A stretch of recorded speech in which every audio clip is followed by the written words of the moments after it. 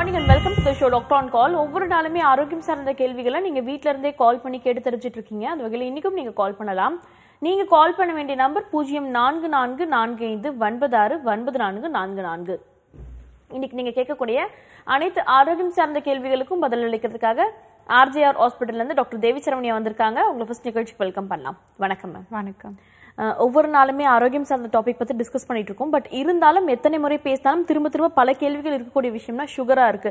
So சர்க்கரை நோய் வந்த பிறகு என்னென்ன விஷயங்கள்லாம் ஃபாலோ பண்ணலாம், எதனால சர்க்கரை நோய் வருதுன்றது ஜென்ரலா பேசியிருக்கோம். பட் இன் ஜென்ரலா சொல்லணும்னா பெண்களுக்கு அதிகப்படியான சர்க்கரை நோய் வரதுக்கான வாய்ப்புகள் இருக்கு. கர்ப்ப காலங்களில் வருது, கர்ப்ப காலங்களில் தொடர்ந்து ஒரு சில பெண்களுக்கு தொடர்ச்சியா இருக்கு. இப்ப இருக்க காலகட்டத்தில் யங் கேர்ள்ஸ் கூட வரதுக்கான வாய்ப்புகள் இருக்கு. பிசிஓடிக்கு கொடுக்கக்கூடிய ஒரு மருத்துவ முறைகளும் சர்க்கரைக்கு கொடுக்கக்கூடிய ஒரு மருத்துவ முறைகளும் ஒரே மாதிரி இருக்கு. இதற்கான காரணங்கள் என்னவா இருக்கும், இதை எப்படி தவிர்க்க முடியும்? ஓகே, இப்போ சர்க்கரை வியாதி பார்த்துக்கிட்டோம் அப்படின்னா ஃபர்ஸ்ட் நம்மளுக்கு எப்படி வருது, எதனால வருது அப்படின்னு நம்ம பார்த்துக்கிட்டோம் அப்படின்னா அந்த ஹார்மோன் நம்மளுக்கு வந்து அந்த இன்சுலின் ஹார்மோன் வந்து குறைபாடுனால நம்மளுக்கு ஒரு சில பேருக்கு சர்க்கரை வியாதி வர ஆரம்பிக்கும். அதே மாதிரி வேறொரு கேட்டகரியில் வந்து எப்படி இருக்கும் அப்படின்னா சரியாக டைஜஷன் இல்லாமல் அந்த கார்போஹைட்ரேட்ஸ் எல்லாமே சரியாக வந்து சிதையாமல் ஒரு சில பேர்த்துக்கு வந்து பிளட்டில் வந்து குளுக்கோஸினுடைய லெவல்ஸ் கொஞ்சம் ஜாஸ்தியாக இருக்கும். இப்போ அவங்களுக்கு பார்த்துக்கிட்டோம் அப்படின்னா இன்சுலின் வந்து ரெசிஸ்டன்ஸ் இருக்கும். இன்சுலினுடைய ஆற்றல் அது வந்து எனர்ஜியை வந்து கன்வெர்ட் பண்ணாது. ஸோ அந்த மாதிரி இருக்க டைம் வந்து சுகர் நம்மளுக்கு வர ஆரம்பிக்கும். அதே மாதிரி ஒரு சில பேர்த்துக்கு வந்து ஹெரிடிட்டியாக நம்மளுக்கு வந்து சர்க்கரை வியாதி வந்து நம்மளுக்கு வர ஆரம்பிக்கும். பார்த்துக்கிட்டோம் அப்படின்னா இப்போ நம்ம ஃபேமிலியில் யாருக்காவது நம்மளுக்கு வந்து பரம்பரையில் யாருக்காவது தாத்தா பாட்டி அப்பா அம்மாவுக்கு அந்த மாதிரி சர்க்கரை வியாதி இருக்குது அப்படின்னா நம்மளுக்கு அந்த டைப் 1 டயபெட்டிஸ் வந்து அப்படியே நம்மளுக்கு ஹெரிடிட் ஆகி வர்றதுக்கு நிறைய வாய்ப்புகள் வந்து இருக்குது. ஆனால் டைப் 2 அந்த மாதிரி நம்ம எடுத்துக்கிட்டோம் அப்படின்னா அந்த கேட்டகரியில் எடுத்துக்கிட்டோம் அப்படின்னா இப்போ அம்மா அப்பாவுக்கு நம்மளுக்கு இருந்தாலும் கூட நம்ம வந்து மருந்துகள் குறிப்பிட்ட நாள் வரைக்கும் எடுத்துக்கிட்டு அதுக்கப்புறமா வந்து நம்ம டயட்டையும் உணவு முறையும் மாற்றிக்கிட்டோம் அப்படின்னா அதை வந்து நம்ம குணப்படுத்திடலாம். அதே மாதிரி இப்போது டைப் 1 அப்படிலாம் இருக்காங்க அப்படின்னா டைப் 1 டயபெட்டிஸ் வந்து கொஞ்சம் குறிப்பிட்ட நாள் வரைக்கும் கொஞ்சம் டைப் 2வை விட கொஞ்சம் அதிக நாள் அளவே வந்து அவங்க கொஞ்சம் மருந்துகள் வந்து எடுத்துட்டு அப்புறம் வந்து அவங்க உடற்பயிற்சி அந்த மாதிரி எக்ஸசைஸ் அந்த மாதிரி பண்ணிட்டு டயட் வந்து அவங்க ஸ்ட்ரிக்டாக இருக்கணும். ஸ்ட்ரிக்டாக இருந்தாங்க அப்படின்னா டைப் 1 டயபெட்டிஸையும் நம்ம வந்து க்யூர் பண்ணிடலாம். ஸோ அதே மாதிரி நம்மளுக்கு வந்து ப்ரெக்னன்சி டைம் ஒரு சில பெண்களுக்கு வந்து நம்மளுக்கு வந்து சர்க்கரையினுடைய அளவு வந்து நம்மளுக்கு கூடி காமிக்க ஆரம்பிக்குது. அது எல்லாமே நம்மளுக்கு வந்து அந்த ஹார்மோனுடைய மாற்றத்தினால தான் நம்மளுக்கு அந்த மாதிரி ஏற்படுது. ஸோ இது நார்மலாகவே கொஞ்சம் லெவல்ஸ் வந்து நம்மளுக்கு ரைஸ் ஆகி காமிக்கிறது வந்து ஒரு இயற்கையான ஒரு விஷயந்தான். அதுக்காக நம்ம வந்து மருத்துவம் வந்து அவ்வளோ தூரத்துக்கு நம்ம பார்க்க தேவையில்லை. நம்மளுடைய உணவு முறையில் வந்து கான்சென்ட்ரேட் பண்ணி நம்ம கரெக்டான உணவு முறைகள் பேலன்ஸ் டயட்டாக எடுத்துகிட்டு நல்ல காய்கறிகள் வந்து கொஞ்சம் ஜாஸ்தி சேர்த்துக்கிட்டோம் அப்படின்னாவே நம்மளுக்கு வந்து அதை பேலன்ஸ் பண்ணி நம்ம கொண்டு வந்துடலாம். அதை தொடர்ந்து நம்மளுக்கு ஒரு சில பேர்த்துக்கு வந்து பிசிஓடி பிரச்சனைகள் இருக்கவங்களுக்கு வந்து சர்க்கரை வியாதி வர்றதுக்கு மெயின் காரணமாக இருக்குது. அதே மாதிரி சர்க்கரை வியாதி வந்து இயர்லி ஸ்டேஜில் அந்த மாதிரி ஏதாவது இருக்கும்போது இன்சுலின் வந்து ரொம்ப ஜாஸ்தியாக இருக்கும்போது இப்போ இன்சுலினோட செக்ரேஷன்ஸ் வந்து ஒரு சில பேர்த்துக்கு வந்து ரொம்ப ஜாஸ்தியாக இருக்கும். ஸோ அதிக அளவில் இருக்கும். அப்போ அந்த இன்சுலின் வந்து என்ன பண்ணும் அப்படின்னா நம்மளுடைய ஓவரியை போய் நம்மளுக்கு வந்து டேமேஜ் பண்ண ஆரம்பிச்சிடும். ஓவரியை டேமேஜ் பண்ணி ஒரு சில பேர்த்துக்கு வந்து பீரியட்ஸ் இர்ரெகுலாரிட்டி அந்த மாதிரிலாம் ஏற்படுத்தி விடும். ஸோ இதை வந்து ஒவ்வொரு டேமேஜ் பண்ணிருச்சு அப்படின்னா அவங்களுக்கு வந்து இந்த எஸ்ட்ரோஜன் ப்ரொஜெஸ்ட்ரான் அந்த இதை விட அவங்களுக்கு வந்து டெஸ்டோஸ்டிரான் வந்து ரொம்ப ஜாஸ்தியான லெவலில் அவங்களுக்கு வந்து ஃபார்ம் ஆக ஆரம்பிச்சிடும்.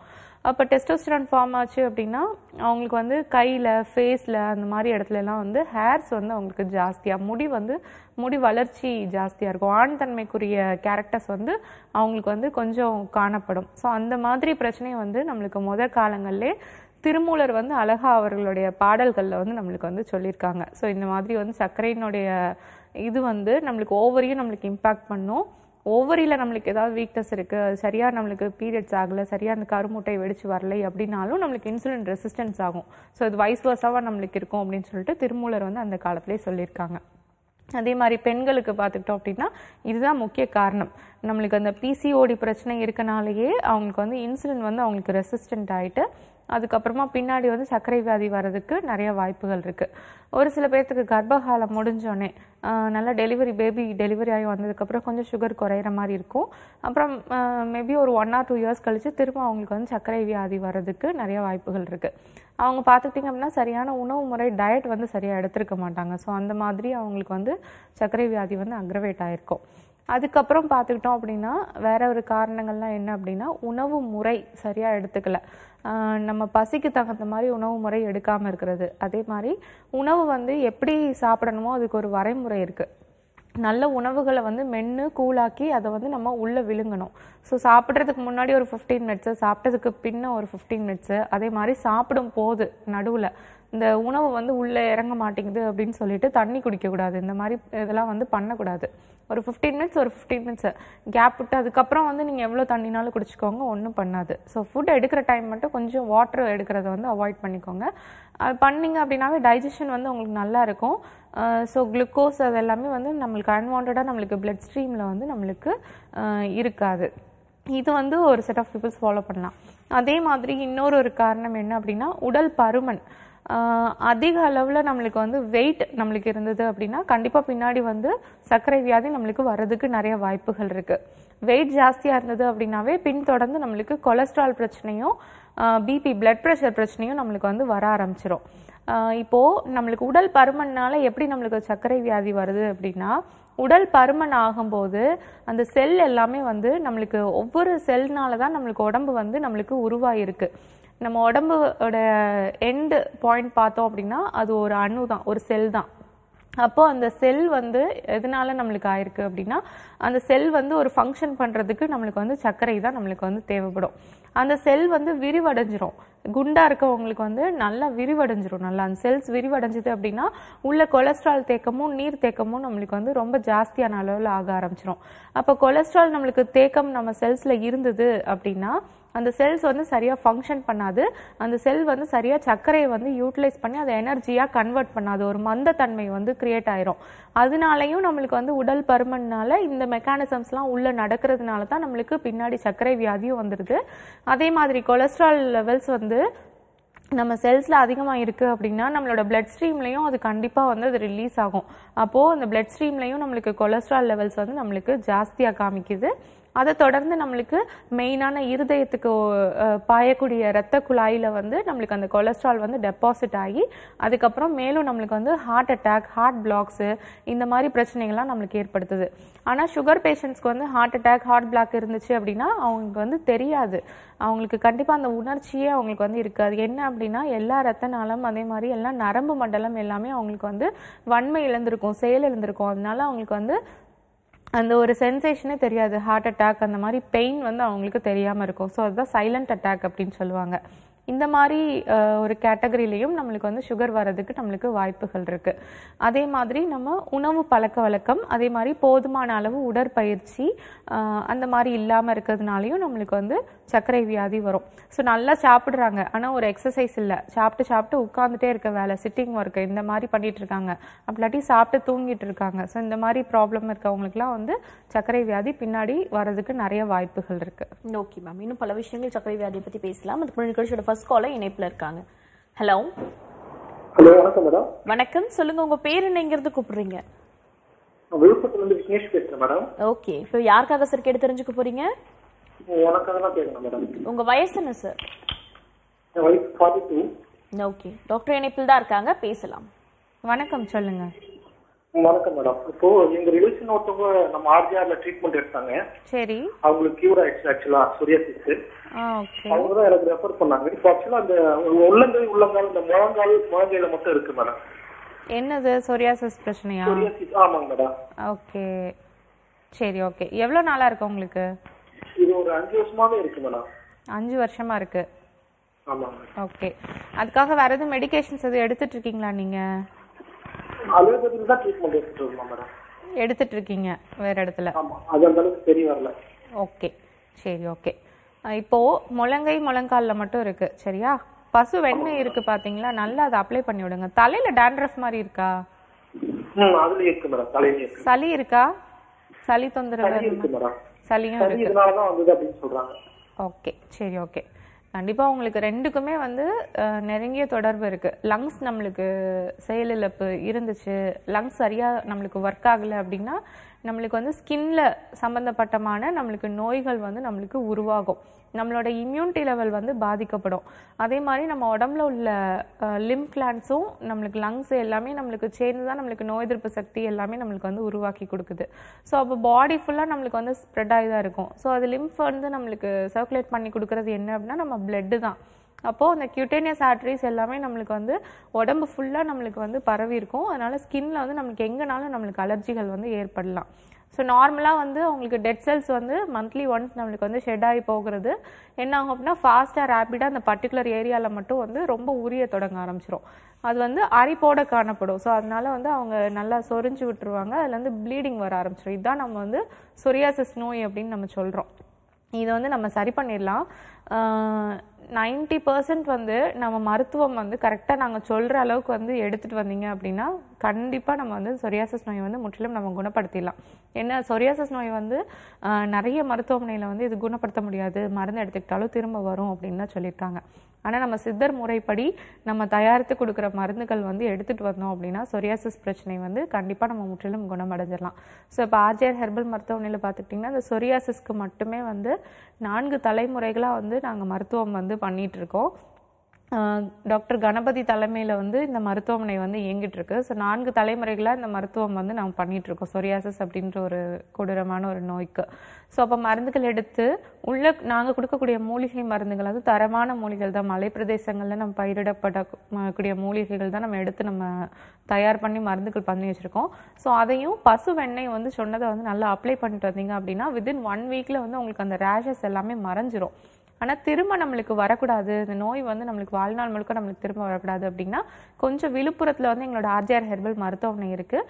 நாங்கள் கொடுக்கக்கூடிய மருந்துகளை வந்து எடுத்துகிட்டு வந்தீங்க அப்படின்னா முற்றிலும் நம்ம வந்து சரி பண்ணிடலாம், குணப்படுத்திடலாம் சொரியாசிஸை. அதே மாதிரி எக்ஸ்டர்னலாக வந்து இந்த மாதிரி சொரியாசிஸ் நோயெல்லாம் குணமடைஞ்சவங்க வந்து கொஞ்சம் சோப்ஸ் அதெல்லாம் கொஞ்சம் அவாய்ட் பண்ணிவிட்டு மூலிகை குளியல் பொடி யூஸ் பண்ணிங்க அப்படின்னா எப்பயுமே இந்த வியாதி வந்து வராது கண்டிப்பாக. இப்போ எங்களோட ஆர்ஜிஆர் ஹெர்பல் மருத்துவமனை வந்து விழுப்புரத்தில் இருக்குது, அங்கேயும் நீங்கள் போய் பார்க்கலாம்.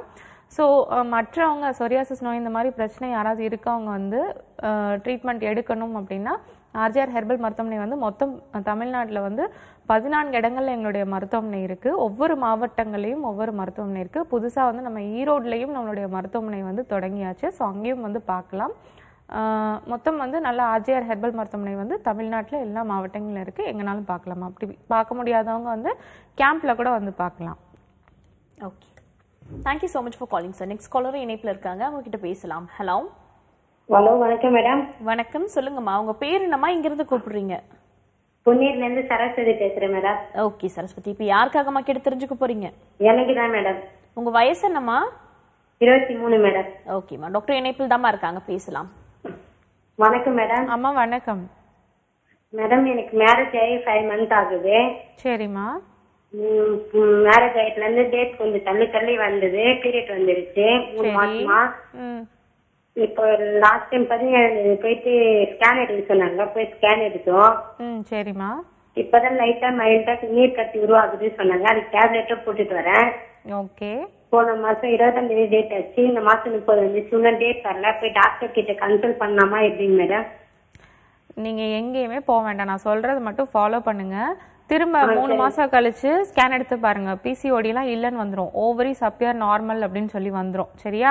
அப்படி இல்லாட்டி எங்கள் ஆர்ஜிஆர் ஹெர்பல் மருத்துவமனை இருக்கு, நேரில் வந்து பாருங்க. நாங்கள் கொடுக்கக்கூடிய மருந்துகள் எடுத்துக்கிட்டீங்க அப்படின்னா ஒரு 3 மந்த்ஸ் எடுத்துக்கிட்டாவே போதும். 1 மந்த்லேயே நல்லா பீரியட்ஸ் எல்லாமே ரெகுலராக வர ஆரம்பிச்சிடும்.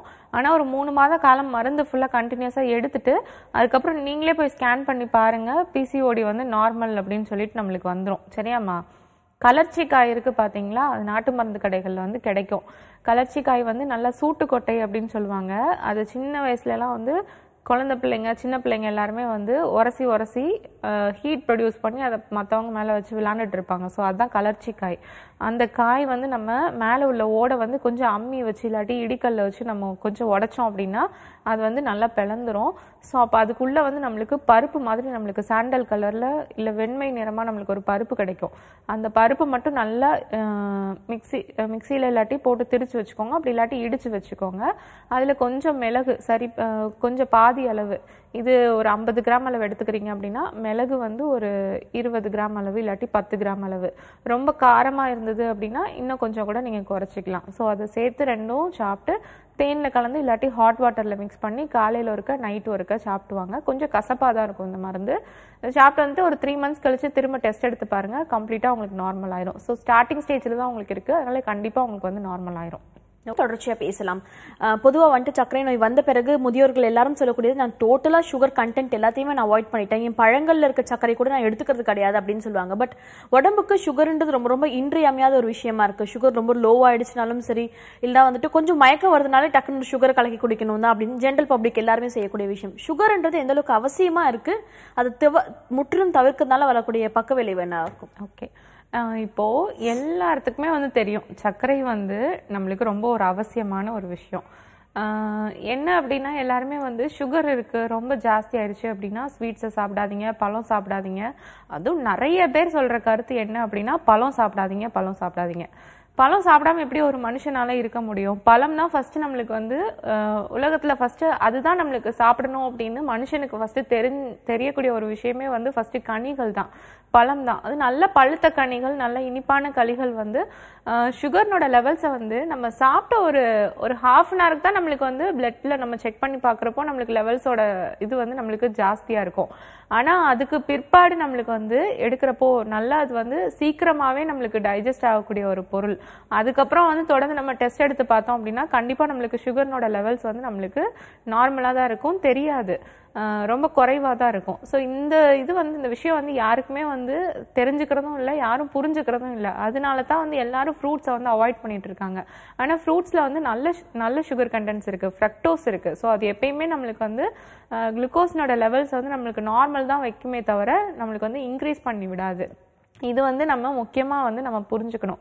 ஃபர்ஸ்ட் சர்க்கரை வந்து நம்ம உடம்புக்கு வந்து எவ்வளோ அவசியம் அப்படின்றத ஃபர்ஸ்ட் எல்லாரும் தெரிஞ்சுக்கணும். அதை விட்டுட்டு நம்ம வந்து சுகரை வந்து நம்ம அவாய்ட் பண்ணக்கூடாது. சர்க்கரை அப்படின்னா நல்ல சர்க்கரை, அஸ்கா சர்க்கரை வந்து கிடையாது. ஒரு போதும் அஸ்கா சர்க்கரை வந்து யூஸ் பண்ணாதீங்க. நாட்டு வெல்லம் அப்படி இல்லாட்டி நாட்டு சர்க்கரை, நாட்டு பனை வெல்லம், இந்த 3மே வந்து நல்லது கண்டிப்பா. ஸோ இது வந்து நம்மளுக்கு அதே மாதிரி பழத்துல உள்ள சர்க்கரைகள், அதே மாதிரி அரிசியில உள்ள கார்போஹைட்ரேட், அதுவும் நம்மளுக்கு ஒரு விதமான சர்க்கரை தான். ஸோ அந்த மாதிரி பொருள்கள் எல்லாமே நம்ம உடம்புக்கு வந்து ஓகே தான், நம்மளுக்கு எல்லாம் ஒத்துக்கக்கூடிய ஒரு இதுதான். சர்க்கரை பேஷண்டா இருந்தாலும் இது சாப்பிடும் போது நல்லா மென்று சாப்பிடும் போது நம்மளுக்கு எந்த ஒரு பிரச்சனையும் நம்மளுக்கு இருக்காது. இப்போ உடம்புக்கு வந்து சர்க்கரை எல்லாமே இருந்தா மட்டும்தான் நம்மளுக்கு வந்து ஒரு ஒர்க்கை வந்து நம்ம செய்ய முடியும். நம்ம நிற்கிறோம், நம்ம நடக்கிறோம் அப்படின்னாவே நம்மளுக்கு வந்து ஆற்றல் தேவை, நம்மளுக்கு எனர்ஜி வந்து நம்மளுக்கு தேவை. அந்த எனர்ஜி வந்து நம்மளுக்கு எங்கேருந்து வரும்? நம்மளுக்கு சர்க்கரையிலேருந்து தான் வரும். நம்ம எடுக்கக்கூடிய உணவு முறைகள்ல இருந்த கார்போஹைட்ரேட்ஸ் நம்மளுக்கு குளுக்கோஸா மாதிரி அந்த குளுக்கோஸ் வந்து ஒவ்வொரு செல்லையும் நம்மளுக்கு வந்து யூட்டிலைஸ் ஆகுது. அதுக்கு வந்து தேவை நம்மளுக்கு இன்சுலின். இதில் தான் நம்மளுக்கு வந்து எனர்ஜி வருது. அதனால தான் நம்மளால நிற்க முடியுது, நடக்க முடியுது, பேச முடியுது, எல்லா வேலையும் நம்மளுக்கு அதனால தான் பண்ண முடியுது. மூல காரணமே சர்க்கரை தான். ஸோ அப்போ அது இல்லாமல் நம்ம உணவு எடுத்தோம் அப்படின்னா கண்டிப்பாக எடை குறைவு வந்து ஃபர்ஸ்ட் ஏற்பட ஆரம்பிக்கும். உடம்புல ஒவ்வொரு உறுப்புகளும் தளர்ச்சி வந்து ஏற்பட ஆரம்பிக்கும். ஒவ்வொரு உறுப்புகளும் வந்து தன்னுடைய செயலை வந்து அது இழக்க ஆரம்பிக்கும். அதனால தான் பின்தொடர்ந்து நம்மளுக்கு kidney failure, liver failure, heart failure இந்த மாதிரி பிரச்சனைகள் எல்லாமே வருது. அதே மாதிரி சர்க்கரையினுடைய அளவு வந்து குறைய ஆரம்பிச்சுது அப்படின்னா மூளையினுடைய செயல்திறனும் நம்மளுக்கு வந்து குறைய ஆரம்பிக்கும். ஒரு வேலையை நம்மளால சரியா செய்ய முடியாது. அந்த ஒரு எனர்ஜி கான்சென்ட்ரேஷன் எல்லாமே இருந்தால் மட்டும்தான் நம்ம வந்து ஒரு வேலையை வந்து நம்ம முழுமையாக நம்ம முடிக்க முடியும். ஸோ அது எல்லாமே தடைப்படும். மூளைக்கு வந்து செல்லக்கூடிய அந்த சர்க்கரையினுடைய அளவு எல்லாமே குறைய ஆரம்பிக்கும். உடனே மூளையில் வந்து ஒரு சோர்வு ஏற்படும். அதுக்கப்புறமா வந்து தொடர்ந்து லைட்டாக மயக்கம் மாதிரி அவங்களுக்கு தொடர்ந்து வர ஆரம்பிக்கும். இதெல்லாம் சர்க்கரையினுடைய லெவல் வந்து குறையும் போது, நம்ம ரத்தத்தில் உள்ள சர்க்கரையினுடைய லெவல் குறையும் போது அது வந்து நம்மளுக்கு ஆற்றலாக நம்மளுக்கு கன்வெர்ட் ஆகலை அப்படின்னா இந்த மாதிரி பிரச்சனைகள்லாம் நம்மளுக்கு ஏற்படும். மூளையில வந்து செயல்திறன் வந்து கம்மியாகும் போது, அதுக்கு ரத்தோட்டம் குறையும் போது என்ன ஆகும் அப்படின்னா லைட்டா மயக்கம் வந்து நம்மளுக்கு வர ஆரம்பிக்கும். கண்டிப்பா இந்த லோ சுகர் போற பேஷண்ட்ஸ், இன்சுலின் யூஸ் பண்ற பேஷண்ட் எல்லாமே வந்து கரெக்டா இன்சுலின் எடுத்துட்டு அவங்களுடைய செல்ஸ் எல்லாமே வந்து யூட்டிலைஸ் பண்ணிடுச்சு அப்படின்னா பின்னாடி வந்து அவங்களோட ஒர்க்ஸை வந்து செய்ய முடியாது. லோ சுகர் வந்து அவங்களுக்கு போக ஆரம்பிக்கும். அதுவும் மெயினாக ஈவினிங் டைம், அந்த டைமில் வந்து லோ சுகர் போக ஆரம்பிக்கும். அதுக்கு எல்லாமே காரணம் இதுதான். அப்போது இதாகி நம்மளுக்கு மயக்கம் வர ஆரம்பிக்கும். மயக்கத்தை தொடர்ந்து ஒரு சில பேர்த்துக்கு கோமா ஸ்டேஜ் அந்த மாதிரிலாம் போயிடும். கோமா ஸ்டேஜ் போயிருச்சு அப்படின்னா ஈஸியாக ஒரு சில பேர்த்துக்கு வந்து டெத் வரைக்கும் ஒரு சில பேர்த்துக்கு போக ஆரம்பிச்சிருது. இது எல்லாமே நம்மளுக்கு வந்து சர்க்கரையினுடைய அளவு வந்து நம்ம உடம்புல குறையும் போது ஏற்படக்கூடிய ஒரு பாதிப்புகள். அதனால கண்டிப்பாக நம்மளுக்கு வந்து சர்க்கரை வந்து நல்ல சர்க்கரை வந்து நம்ம உடம்புக்கு வந்து அவசியமானது. அதனால தான் நம்ம உடம்பே வந்து இயங்கிட்டு இருக்கு. அதை வந்து நம்ம புரிஞ்சுக்கணும். அதை தவிர்க்கிறதுனால தான் நம்மளுக்கு பக்க விளைவுகள் வந்து நம்மளுக்கு ஜாஸ்தியாக நம்மளுக்கு ஏற்படுது. அதனால சுகர் பேஷண்ட்ஸ் எல்லாருமே வந்து ஃப்ரூட்ஸு, ஏன் மலைத்தேன் கூட வந்து சுகர் பேஷண்ட்ஸ் வந்து ஈஸியாக வந்து எடுத்துக்கலாம். மற்றபடிக்கு நம்மளுக்கு கமர்ஷியலாக விற்கக்கூடிய தேன்கள் மட்டும் நம்ம எடுத்துக்க கூடாது. தேன் வந்து நம்மளுக்கு சர்க்கரை வியாதியை வந்து நம்மளுக்கு குணப்படுத்தும்.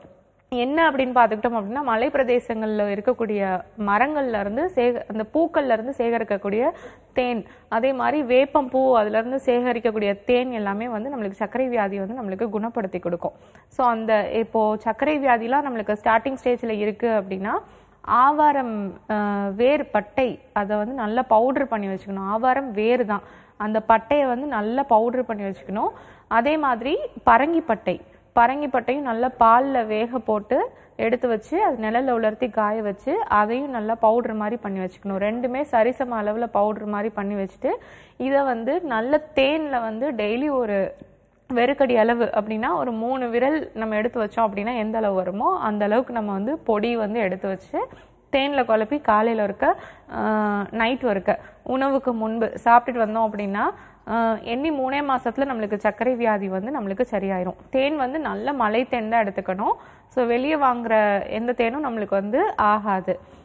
நம்மளே வந்து தேன் கூட வந்து பிழிஞ்சு எடுத்து நம்ம வாங்குற மாதிரி பார்த்துக்கிட்டோம் அப்படின்னா அந்த தேன் வந்து நம்ம யூஸ் பண்ணிக்கலாம். அது சர்க்கரை வியாதியை வந்து குணப்படுத்தி விடும். ஓகே, தொடர்ச்சியா பேசலாம். அடுத்த அழைப்பாளரும் இணைப்பில் இருக்காங்க. ஹலோ, வணக்கம் மேம். வணக்கம், சொல்லுங்க உங்க பேர் என்ன, எங்க இருந்து கூப்பிடுறீங்க? அனிதா மேம், விழுப்புரத்துல இருந்து பேசுறேன் மேம். ஓகே அனிதா, இப்ப யாருக்காகமா கேட்டு தெரிஞ்சுக்க போறீங்க? எனக்காக தான் மேம் பேசணும். உங்க வயசு என்னம்மா? வயசு 25 மேம். ஓகே, டாக்டர் இணைப்பில் தாமா இருக்காங்க, பேசலாம். வணக்கம் மேம். வணக்கம்மா, சொல்லுங்க மேம். எனக்கு டேண்ட்ரஃப் ப்ராப்ளம் ஒரு 2 மாசமா இருக்கு மேம். ஓகே. தலையெல்லாம் அரிப்பு இருக்கு, தலை சீப்பு போட்டு சீவினாலே பவுடர் மாதிரி கொட்டுது மேம். சரி, ஓகேம்மா. அது அப்படியே நெத்தில எல்லாம் அலர்ஜி மாதிரி வந்து முகத்தெல்லாம் கருப்பாயி அப்படியே அரிப்பு அதிகமா இருக்கு மேம். அதுல இருந்து அந்த மாதிரி இருக்கு. சரி, ஓகே. ஓகேம்மா, நான் சொல்றது மட்டும் நீங்க ப்ரிப்பேர் பண்ணி செஞ்சு முகத்துல தலையில எல்லாம் அப்ளை பண்ணுங்க, சரியாயிரும். சரியா? ஓகேவா?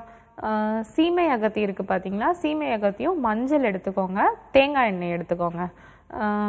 தேங்காய் எண்ணெய் வந்து நல்ல ஒரு பாத்திரத்தில் ஒரு 100 ml அளவு எடுத்துக்கிறீங்க அப்படின்னா நல்லா போட்டு தேங்காய் எண்ணெயை வந்து கொஞ்சம் நல்லா லைட்டாக ஹீட் பண்ணுங்கள்.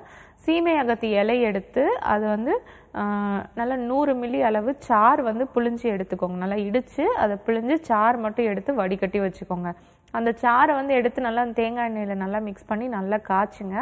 அதுக்கப்புறம் மஞ்சள் இருக்குது பார்த்தீங்களா? மஞ்சள் கிழங்கு எடுத்துக்கிட்டிங்க அப்படின்னா அதை வந்து நல்லா அம்மியில் வச்சு நல்லா அரைச்சி நல்லா ஒரு உருண்டை மாதிரி ஒரு 5 கிராம் அளவு எடுத்துக்கோங்க. அந்த 5 கிராம் அளவு மஞ்சளை வந்து நல்லா அந்த எண்ணெய் கூட போட்டு நல்லா சேர்த்து காய்ச்சுங்க.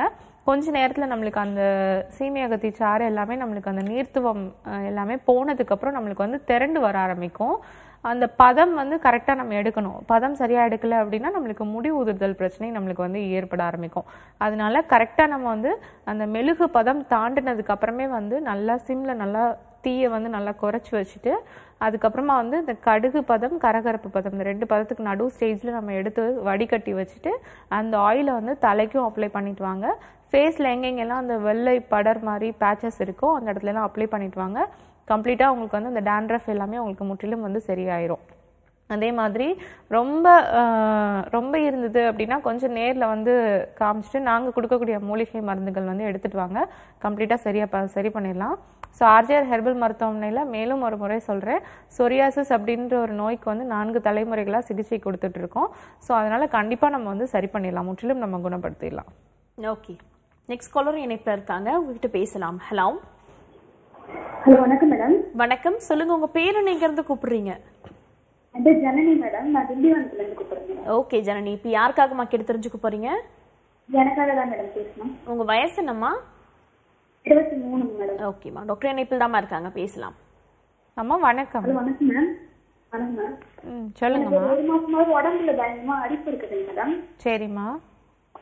அது தலையில டேண்ட்ரஃப் நிறைய இருக்கு, முடி பயங்கரமா கொட்டுது, தலைக்கு தலை ஒயிட் கலர்ல இருக்குது மேடம். சரி, எவ்வளவு நாளா இருக்கு?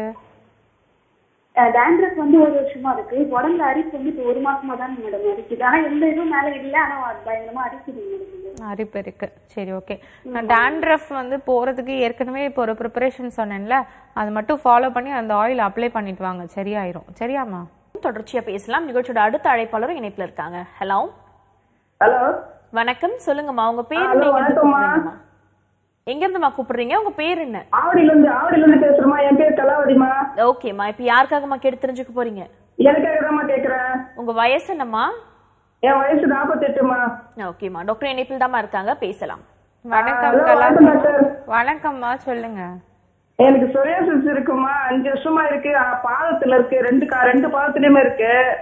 சரி, அது நானே நிறைய ஆயின்மெண்ட் எல்லாம் தடை இருக்க டாக்டர்கிட்ட நிறைய இது வரைக்கும் நிறைய செலவு பண்ணிட்டோமா, எதுவுமே சரியால போயிட்டு வருதுமா. என்ன பண்றதுன்னே தெரியலமா. சுகர் பிபி எதுவுமே இல்லம்மா, எனக்கு எல்லாம் டெஸ்ட் பண்ணிட்டேன், எதுவுமே இல்லம்மா. சரி, ஓகே. அம்மா, ரத்தம் வந்து உங்களுக்கு சுத்தமாவே இல்ல, அதனாலதான் திரும்ப போயிட்டு வருது. சரியா? ஃபர்ஸ்ட் ரத்தம் சுத்திகரிக்கணும். ரத்தம் சுத்திகரிக்கக்கூடிய மூலிகைகள் வந்து நம்ம உள்ள எடுத்துக்கிட்டாதான் சொரியாசிஸ் நோய் வந்து திரும்ப நம்மளுக்கு வராது. சரியா? இல்லாட்டி நம்ம எங்கேயாவது வேற எங்கேயாவது மற்ற மருத்துவமனையில இல்ல மற்ற மாற்று மருத்துவம் ஏதாவது யூஸ் பண்ணும்போது கண்டிப்பா நம்மளுக்கு வந்து அந்த டைம் வந்து நம்மளுக்கு போற மாதிரி இருக்கும். ஆனா பிளட் வந்து நம்மளுக்கு சுத்தமாகல அப்படின்னா திரும்ப ஒரு 10 நாள் 20 நாள் அந்த மருந்தை விட்டுட்டீங்க அப்படின்னாவே திரும்ப நம்மளுக்கு வர ஆரம்பிச்சிடும். ஆனா அப்படி இருக்கக்கூடாது. சரிங்களா? நம்ம தொடர்ச்சியா நம்ம மூலிகை மருந்துல ஒரு 3 மாதம் நம்ம எடுத்துக்கிறோம் அப்படின்னா நம்ம அதை வந்து என்ன பண்ணோம் அப்படின்னா கரெக்டா நம்ம விட்டுறோம் அப்படின்னாலும் ஒரு 10 நாள் 20 நாள் நம்ம விடுறோம் அப்படின்னாலும் நம்மளுக்கு வரக்கூடாது. ஸோ அந்த மாதிரியான மருத்துவ முறை தான் நம்ம வந்து எடுத்துக்கணும். அது மாதிரி எடுத்தாதான் சொரியாசிஸ், அந்த காலில் வெடிப்பு உள்ளது, உள்ளங்கையில உள்ளங்காலில் உள்ள வெடிப்பு, தோல் உரிகிறது, அது எல்லாமே சரியாகும். தோல் ரொம்ப உரியுதுன்னு அப்படின்னு சொல்லிட்டு நிறைய பேர் என்ன பண்ணுவாங்கன்னா உரிச்சு எடுக்க ஆரம்பிச்சிருவாங்க. அது மட்டும் பண்ணாதீங்க. உரிச்சு எடுத்தீங்க அப்படின்னா புண்ணு வந்து பெருசாக ஆரம்பிக்கும். ஆறி வருது சீக்கிரம் வந்து நம்மளுக்கு ஆறாது. எரிச்சல் வந்து ஏற்படுத்தி கொடுத்துட்டே இருக்கும், வலியும் வந்து ஏற்படுத்தி கொடுத்துட்டே இருக்கும். அதனால அப்படி பண்ணாதீங்க. குப்பைமேனியும் மஞ்சளும் நல்லா எடுத்து அந்த மூலிகை, கொஞ்சம் குப்பைமேனி மூலிகை நல்லா அந்த இது குச்சி காம்பு அதெல்லாம் கொஞ்சம் அகற்றிட்டு இலை மட்டும் எடுத்துக்கலாம். அதனுடைய பூ மாதிரி ஒரு இருக்கு இல்லையா, அதையும் நம்ம எடுத்துக்கலாம். அந்த இன்ஃப்ளோரசன்ஸ் சொல்லுவாங்க, அதையும் நம்ம எடுத்துக்கலாம். எடுத்து நல்லா மஞ்சளோட சேர்த்து நல்லா அரைச்சு அது அந்த காலில் வெடிப்பு இருக்க இடத்துல எல்லாத்துலேயும் நல்லா அப்ளை பண்ணிட்டு வாங்க. 1 மாசமா தொடர்ச்சியாக அப்ளை பண்ணிட்டு வாங்க, கண்டிப்பாக சரியாயிரும். அதே மாதிரி ஆர்ஜேஆர் ஹெர்பல் மருத்துவமனையில் சொரியாசிஸ்க்காகவே வந்து பல தலைமுறைகளாக வந்து சிகிச்சை முறைகள் கொடுத்துட்டு இருக்கோம். மேலும் நாங்கள் என்ன பண்ணுறோம் அப்படின்னா ரத்தம் வந்து நல்லா சுத்திகரிக்கிறதுக்கு உள்ள மருந்துகள் வந்து கொடுக்குறோம். அப்போ ரத்தம் சுத்திகரிக்கிறதுக்கு மருந்துகள் நம்மளுக்கு எடுக்கும்போது நம்மளுக்கு வந்து சொரியாசிஸ் நோய் வந்து முற்றிலும் நம்மளுக்கு வந்து குணமாயிரும். அதே மாதிரி நம்ம மூலிகை மருந்துகளில் வந்து எல்லா மூலிகையிலையுமே வந்து நல்ல காயகற்ப மூலிகைகள் வந்து நம்ம ஆட் பண்ணியிருக்கோம். அதே மாதிரி சஞ்சீவி மூலிகை அப்படின்னு சொல்லக்கூடிய ஒரு அரிய மூலிகை, அற்புதமான ஒரு மூலிகை வந்து அதனுடைய தன்மை எப்படி இருக்கும் அப்படின்னா நம்ம தண்ணியில் அந்த மூலிகை வேரை வந்து நம்ம போட்டோம் அப்படின்னா அது கண்டிப்பாக நம்ம தண்ணி ஃபோர்ஸ் வந்து எந்த சைடு நம்மளுக்கு போகுதோ அது ஆப்போசிட்டாக நோக்கி தான் நம்மளுக்கு வந்து நகர்ந்து வர ஆரம்பிக்கும். அந்த ஒரு ஆற்றல் வந்து சஞ்சீவி வேருக்கு வந்து இருக்கு. ஸோ அதே மாதிரி தான் அது எப்படி நம்ம அதனுடைய ஃபோர்ஸ் வந்து எப்படி எதிர்நோக்கி வருதோ அதே மாதிரி நம்ம உடம்புல உள்ள நோய்கள் அனைத்தையும் வந்து இந்த சஞ்சீவி வேர் வந்து நம்மளுக்கு வந்து நல்லா சரி பண்ணி கொடுக்கும். ஸோ அந்த மாதிரியான மூலிகைகள் எல்லாமே நம்ம மருந்துகளில் வந்து நம்ம மிக்ஸ் பண்ணி தான் நம்ம வந்து கொடுத்துருக்கோம். ஸோ மருந்துகள் வந்து அந்த மாதிரி மூலிகைகள் எல்லாமே சேர்த்தது தான் நம்மளுடைய ஆர்ஜேஆர் ஹெர்பல் மருத்துவமனையில் இருக்கக்கூடிய மருந்துகள். அப்போ அது எடுக்கும்போது கண்டிப்பாக மற்ற மருத்துவமனை மாதிரி இல்லாமல் கண்டிப்பாக நம்மளுக்கு வந்து சொரியாசிஸ் நோய் வந்து நம்மளுக்கு முற்றிலும் நம்மளுக்கு வந்து குணமாகுது. மேற்கொண்டு நம்ம வெளிப்பூச்சிகளுக்கு நம்ம அந்த சர்மம் வந்து வறட்சி ஆகாமல் விடுறதுக்கு நம்ம தைலங்கள், ஆயில் அந்த மாதிரிலாம் அப்ளை பண்ணுறப்போ மேலும் நம்மளுக்கு சர்மம் வந்து நல்லா பாதுகாக்கப்படுது. இந்த சொரியாசிஸ் நோய் வந்து முற்றிலும் நம்மளுக்கு வந்து அவாய்ட் பண்ணுறோம். அதே மாதிரி நம்மளுடைய மருந்துகள்ல வந்து விலா இலை, வில்வம், வில்வ பழம், வில்வ வேறு, வில்வ இலை இதெல்லாமே வந்து நம்மளுக்கு மரணத்தை தடுக்கும் அப்படின்னு சொல்லக்கூடிய ஒரு மூலிகைகள். காயகற்ப மூலிகைகள்ல வந்து சித்தர்கள் வந்து இதை ஸ்பெசிஃபை பண்ணியிருப்பாங்க. இதை வந்து இந்த மூலிகை வந்து மரணத்தை தடுக்கும் அப்படின்னு சொல்லிட்டு விலா இலையை வந்து ஸ்பெசிஃபை பண்ணி போட்டிருப்பாங்க. ஸோ அந்த மாதிரியான மூலிகைகள்லாம் நம்ம மருந்துகளில் வந்து சேரும்போது நம்மளுக்கு ஆயுள் காலமும் நம்மளுக்கு வந்து நீடிக்கும். நம்மளுக்கு இவ்வளோ நாள் தான் நம்மளுக்கு குறிப்பிட்ட காலம் இருக்குது அப்படின்னா கண்டிப்பாக நம்மளுடைய லைஃப் வந்து நம்மளுக்கு என்ஹான்ஸ் ஆகும். நம்மளுக்கு லைஃப் வந்து நம்மளுக்கு வந்து வளர்ந்துட்டே வரும். ஸோ இந்த மாதிரி மூலிகைகள்லாம் எடுக்கும் போது நம்ம என்றுமே நம்ம வந்து இளமையாக இருக்கலாம். அந்த மாதிரியான மூலிகைகள் எல்லாமே சேர்ந்தது தான் மருந்துகள் பண்ணி வச்சுருக்கோம். அதை எடுக்கும் போது சொரியாசிஸ் நோய் வந்து முற்றிலும் நம்மளுக்கு வந்து குணமாயிருமா. சரியா, பயப்பட தேவையில்லை. மருத்துவமனை ஆர்ஜிஆர் ஹெர்பல் மருத்துவமனை வந்து பொதுவாக தமிழ்நாட்டில் பார்த்துக்கிட்டிங்க அப்படின்னா 14 இடங்களில் மருத்துவமனை இருக்குது. எங்கேனாலும் வந்து பார்க்கலாம். ஹாஸ்பிட்டல் நம்பருக்கு ஃபோன் பண்ணி கேட்டிங்க அப்படின்னா உங்கள் ஊருக்கு பக்கத்தில் இருக்கக்கூடிய மருத்துவமனையினுடைய அட்ரஸ் சொல்லுவாங்க. அங்கே நேரில் கூட போய் பார்க்கலாம். ஓகேம்மா, தேங்க்யூ ஸோ மச் ஃபார் காலிங்மா. ஜென்ரலாக சுகர் பேஷண்ட் சொல்லக்கூடிய விஷயங்கள், சுகர் வந்துடுச்சுன்னா கண்டினியூஸாக மெடிசன் எடுத்துக்கணும்னு சொல்லிட்டு, பட் நீங்கள் திரும்ப லைவ்ல சொல்லக்கூடிய விஷயம் என்ன இருக்குன்னா, ஒரு 3 months போல மெடிசன் எடுத்துக்கிட்டாலே போதும், கம்ப்ளீட் கியூர் கிடைக்கும்னு சொல்லிட்டு.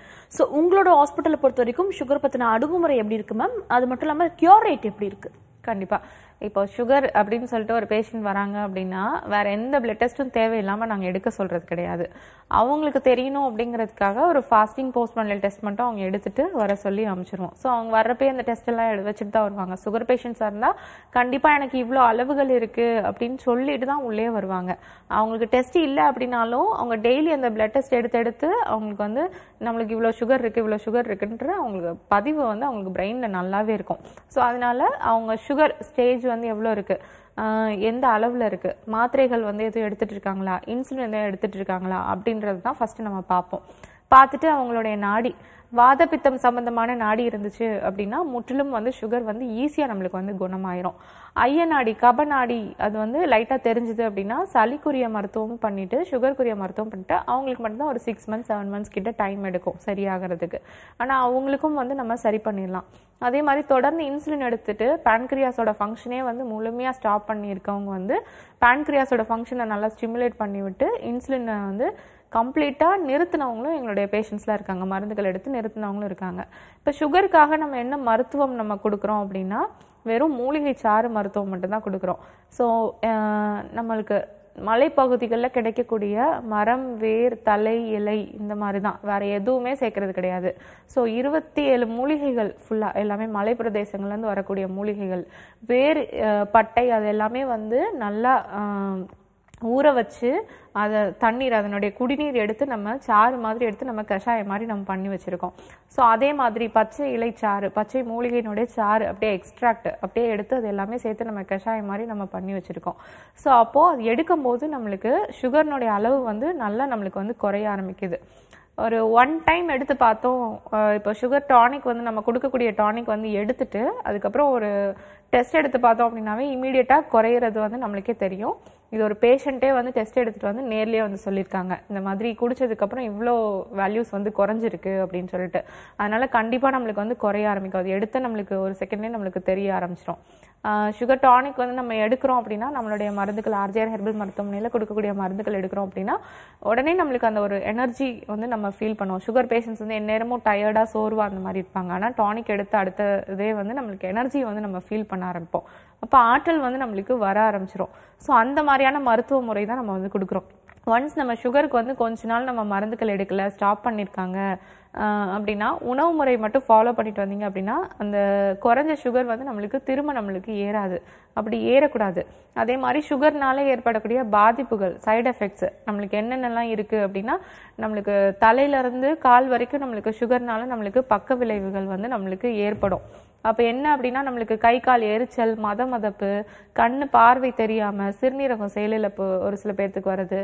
அதே மாதிரி கல்லீரலை சுற்றி கொழுப்பு படிகிறது, முடி உதிர்றது, அதே மாதிரி வாயில பல் வந்து விழுகிறது, பல் வலி வந்து ஏற்படுறது, செரிமானம் வந்து சரியா இல்லாம இருக்கிறது, மயக்கம் அடிக்கடி வருது, அதிகமா சிறுநீர் வந்து அடிக்கடி இழிகிறது, அதிகமா வேர்வை வருது, அதிகமா தாகம் எடுக்கிறது, அதிகமா பசி எடுக்கிறது, அதே மாதிரி புண்ணு காலில் ஏற்பட்டுச்சு அப்படின்னா சரியா சீக்கிரமா ஆறாம அப்படி புண் வளர்ந்துகிட்டே இருக்கிறது, நரம்பு தளர்ச்சி ஏற்படுறது, ஆண்மை குறைவு வந்து ஏற்படுறது, அதே மாதிரி ஆண்களுக்கு பார்த்துக்கிட்டோம் அப்படின்னா அந்த பிறப்பு உறுப்புகளில் வந்து அரிப்பும் வெடிப்பும் ஏற்படுறது. அதே மாதிரி பெண்களுக்கும் பிறப்பு உறுப்புகளில் வந்து அரிப்பு வெடிப்புகள் வந்து ஏற்படுறது.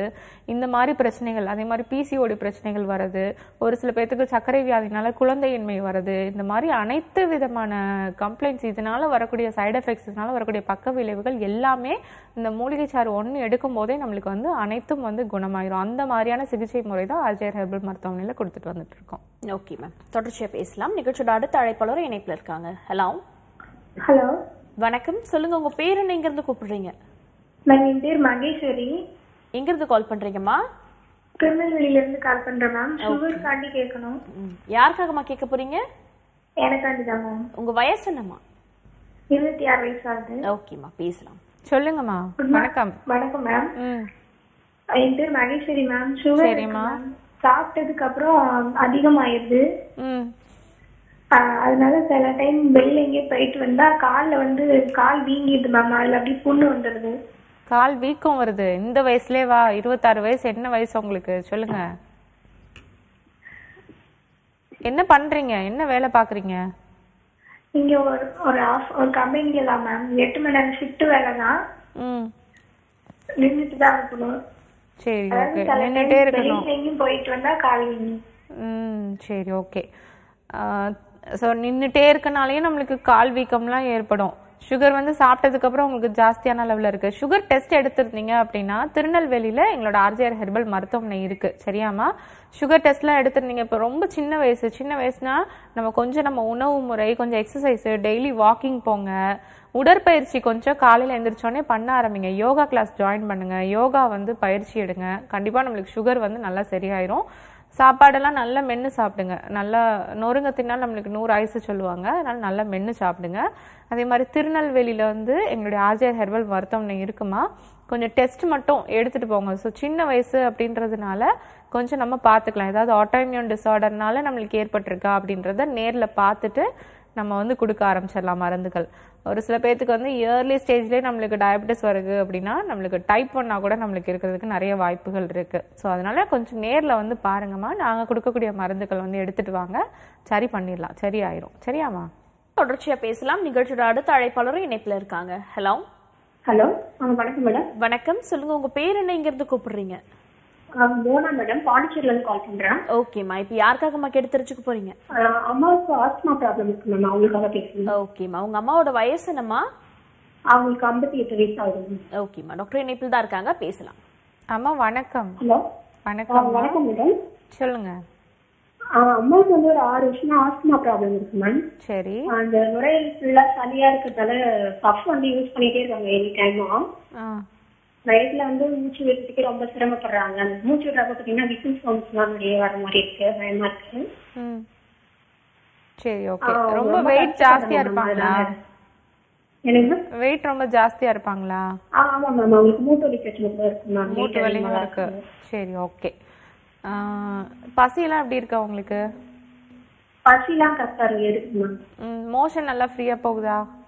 மோஷன் ப்ராப்ளம் தான் இருக்கு. மோஷன் ப்ராப்ளம் இருக்குல்ல? சரி, ஓகே.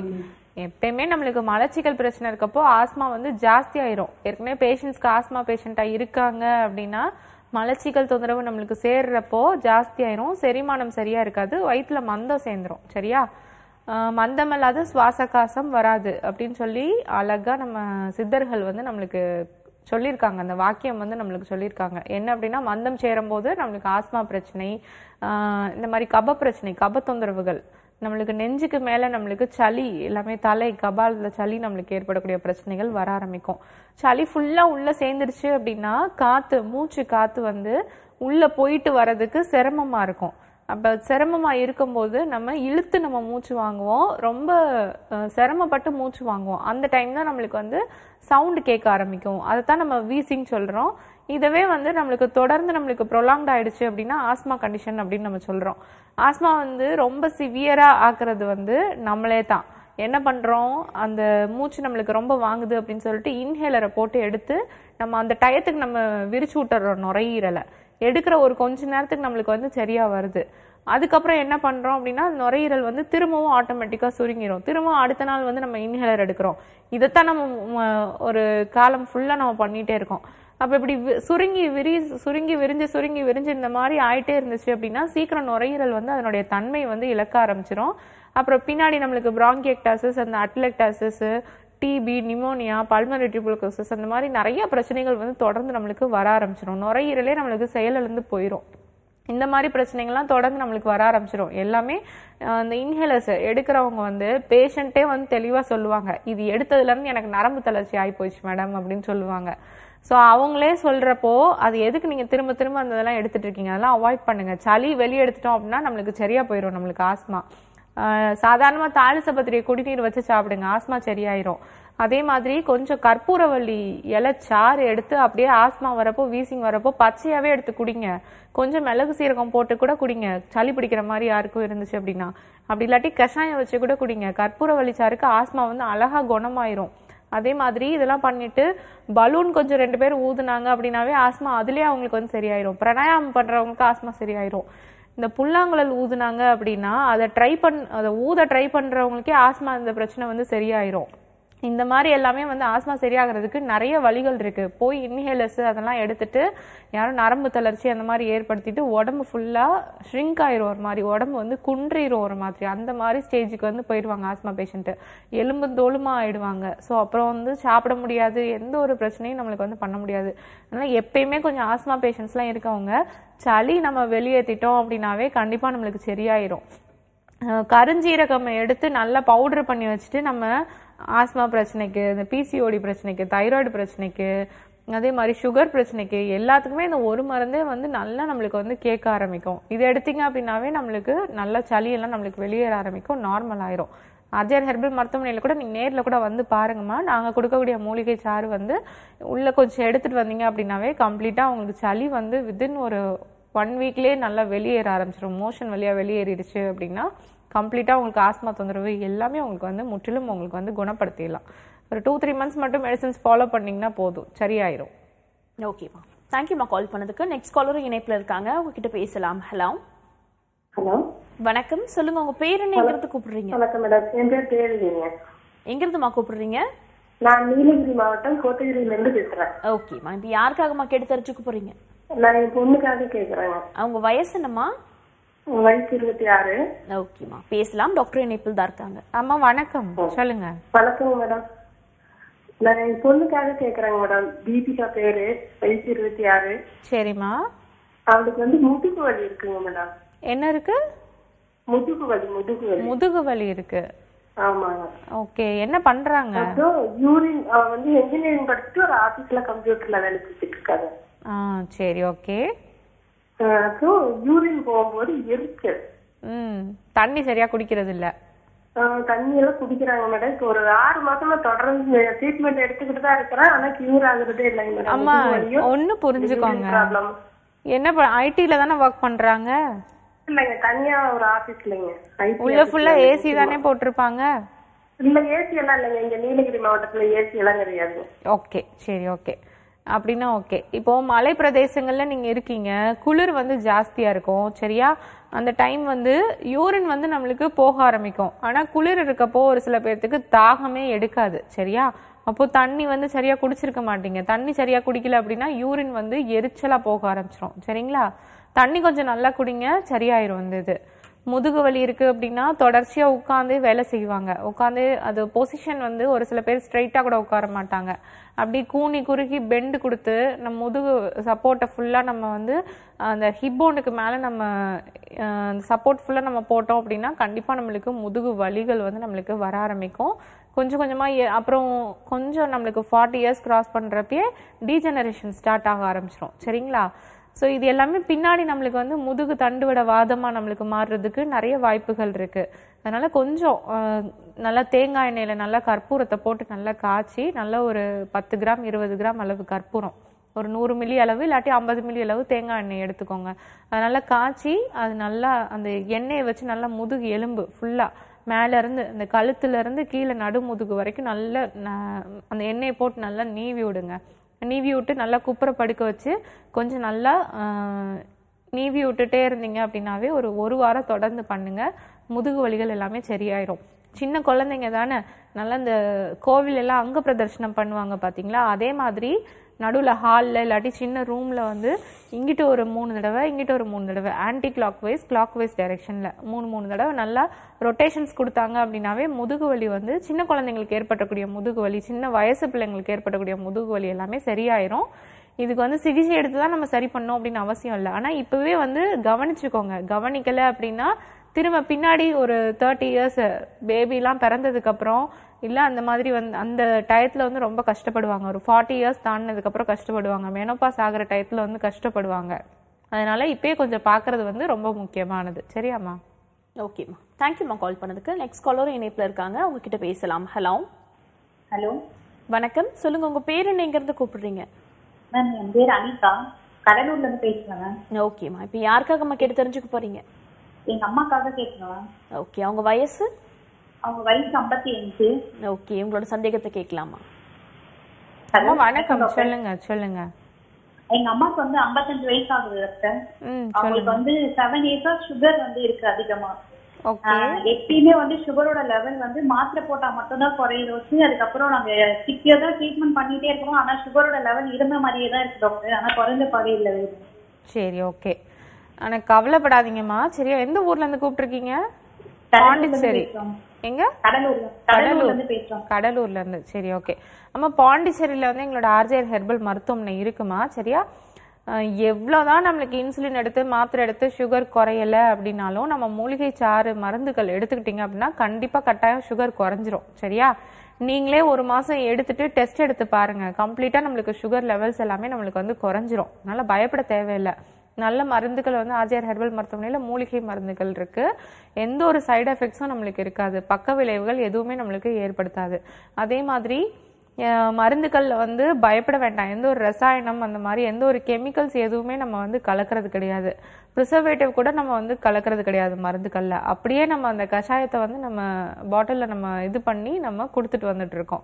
ஸோ அப்போ அந்த கஷாயத்துக்கே வந்து நம்ம ஒரு சில முறைப்படி நம்ம ஃபாலோ பண்ணும்போது ஒரு சில மூலிகைகள் வந்து அதில் சேரும்போது நம்மளுக்கு கெட்டு போகாது. அந்த மாதிரி தன்மையில் வந்து நம்ம ப்ரிப்பேர் பண்ணி நம்ம மருந்துகள் வச்சுருக்கோம். ஸோ அப்போ அது எடுக்கும்போது நம்மளுக்கு முற்றிலும் நம்மளுக்கு வந்து நோய் வந்து நல்லாவே குணமாயிடும். ஸோ அந்த சுகருக்கு கொடுக்கக்கூடிய மருந்துகள் மட்டும் நம்ம இப்படி கொடுக்குறோம்.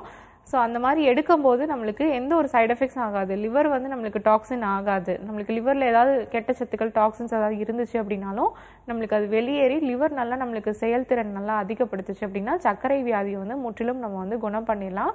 நீங்கள் மாத்திரை மருந்துகள் எடுத்து குறையலை அப்படின்னு நீங்கள் இது பண்ண வேண்டாம். ஒரு முறை மருந்து எடுத்தீங்க அப்படின்னாவே சர்க்கரையினுடைய லெவல்ஸ் வந்து குறைய ஆரம்பிச்சிடும். நீங்களே ட்ரை பண்ணுங்க வீட்டில். ஆவாரம் வேர் பட்டை இல்லாட்டி பூ இல்லாட்டி இலைகள் எது கிடைச்சாலும் நல்லா கஷாயம் வச்சு ஒரு 2 முறை நல்லா ஒரு 250 ml அளவு கஷாயம் மாதிரி வச்சு குடிச்சிட்டு வாங்க. உங்களுக்கே தெரியும் சுகர்னுடைய லெவல்ஸ் வந்து குறையிறது உங்களுக்கே தெரியும். அப்படி இல்லாட்டி மலை வேப்பிலை இருக்கு இல்லையா, அதை நல்லா பவுடர் பண்ணி வச்சுட்டு அந்த பவுடர் மட்டும் 1 ஸ்பூன் காலையில் ஒருக்க நைட் ஒருக்க சாப்பிட்டதுக்கப்புறம் ஹாட் வாட்டரில், அப்படி இல்லாட்டி சாப்பிட்டதுக்கு முன்னாடி கூட எடுத்துக்கலாம். காய வச்சு பொடியை இந்த இதை எடுத்துட்டு வாங்க. சுகர்னுடைய லெவல்ஸ் வந்து கட்டாயம் உங்களுக்கு குறைஞ்சிருக்கும். அதுக்கப்புறம் கூட நீங்கள் மருத்துவமனையில் வந்து ட்ரீட்மெண்ட் எடுத்துக்கோங்க. Okay, thank you so much for காலிங்மா. Next காலரும் இணைப்பில் இருக்காங்க, உங்ககிட்ட பேசலாம். ஹலோ. Good morning. சொல்லுங்கம்மா, உங்க பேர் என்ன? இந்துமதிங்க. எங்கிருந்து கால் பண்றீங்கம்மா? ஆவடியில இருந்து பேசுறேங்க. ஓகேம்மா, இப்போ யாருக்காகம்மா கேட்டு தெரிஞ்சுக்க போறீங்க? எனக்காக தான். உங்க வயசு? வயசு 36. ஓகேம்மா, டாக்டர் இணைப்பில் தாம்மா இருக்காங்க, பேசலாம். அம்மா வணக்கம், சொல்லுங்க. வணக்கம் மேடம். வணக்கம். எனக்கு ரைட் சைடுல தோள்பட்டையில கருப்பா இருக்குது மேடம். கருப்பா இருக்கா? அதுல அரிப்பு எதுவும் இருக்கா? அரிப்புலாம் எதுவும் கிடையாது. அது மாதிரி ஸ்கின்ல வேற 2 பக்கமும் மங்குன்னு சொல்லுவாங்கல்ல, அந்த மாதிரி இருக்கு மேடம். ஓகே, சரி, ஓகே. அம்மா, எங்களோட மருத்துவமனையில் பாத் பவுடர்னு கிடைக்கும். சரியா? அதை மட்டும் எடுத்து அப்ளை பண்ணிட்டு வாங்க, சரியாயிரும். கொஞ்சமா எடுத்து அந்த பொடி இருக்கு இல்லையா, கொஞ்சமா எடுத்து லெமன்ல இல்லாட்டி தக்காளி சாறு, லெமன் சாறு இல்லாட்டி தக்காளி சாறு, சரியா, அதில் மிக்ஸ் பண்ணி கரெக்டாக அந்த மங்கு மேலே வந்து அப்ளை பண்ணிவிட்டு ஒரு 20 மினிட்ஸ்லேருந்து அரை மணி நேரம் வரைக்கும் விட்டுட்டு வாங்க. கொஞ்சம் தொடர்ச்சியாக அதை பண்ணிட்டே வாங்க, சரியாயிரும். அதே மாதிரி டெய்லி அதை போட்டு வாஷ் பண்ணி குளிச்சுட்டு வாங்க. அந்த ஷோல்டரில் இருக்கக்கூடிய பிளாக் பேச்சஸ் வந்து முற்றிலும் சரியாயிரும். அதோட சேர்த்து ஒரு ஆயில் கொடுப்பாங்க, அதையும் நீங்கள் வந்து தடவிட்டு வந்தீங்க அப்படின்னாலும் உங்களுக்கு அந்த black patches, hyper pigmented patches எல்லாமே நம்மளுக்கு வந்து சரியாயிருமா. ஒன்றும் பயப்பட தேவையில்லை, சரிங்களா? ஓகேம்மா, thank you so much for காலிங்மா. Next காலரும் இணைப்பில் இருக்காங்க, உங்ககிட்ட பேசலாம். ஹலோ. ஓகே, நம்ம நிகழ்ச்சியில் இன்னைக்கு சர்க்கரை வியாதியை பற்றி பேசிட்டு இருக்கோம். பொதுவாக வந்துட்டு வாழ்வியல் மாற்றம்ன்றது ரொம்பவே அடிப்படையான விஷயமா இருக்கு. வெறும் மருந்துகளை மட்டும் டிபெண்ட் பண்ணி இருக்க முடியாது. மருந்துகள் நிறுத்திட்ட பிறகு அவங்களுக்கு ஒரு சில சேஞ்சஸ் வாழ்க்கையில் கொண்டு வர வேண்டியது அவசியமா இருக்கு. ஸோ என்ன மாதிரியான வாழ்வியல் மாற்றங்கள் அவங்களுக்கு அவசியமாக கொண்டு வரணும்? ஓகே, இப்போ எல்லாருமே லேக்காக இருக்கிறது என்ன அப்படின்னா உடற்பயிற்சி தான். மருந்துகள் எடுத்துக்கிட்டு ஃபுட்டு கொஞ்சம் நல்லா நேச்சுரல் ஃபுட்ஸாக எடுத்துக்கிட்டு உடற்பயிற்சி அவங்க ஃபாலோ பண்ணிட்டாங்க அப்படின்னாவே சர்க்கரை வியாதி வந்து நம்ம வென்று வந்துடலாம். இப்போது நம்மளுக்கு சர்க்கரை வியாதி நம்மளுக்கு இருக்குது. காலையில் ஒரு வாக்கிங் போயிட்டு அதுக்கப்புறம் திரும்ப வந்து டெஸ்ட் எடுத்து பாருங்கள், சர்க்கரையினுடைய லெவல்ஸ் வந்து நல்லா குறைஞ்சிருக்கும். அதே மாதிரி நைட்டு சாப்பிட்டதுக்கப்புறம் நைட் என்ன சாப்பிட்றீங்களோ ஒரு 8 மணிக்குள்ளே 7 மணிக்குள்ளே சாப்பிட்டு முடிச்சுட்டு சீக்கிரமாகவே சாப்பிடணும். ஸோ அந்த காலங்கள்லாம் வந்து விளக்கு அணைக்கிறதுக்குள்ளே சாப்பிட்டு முடிச்சிருவாங்க.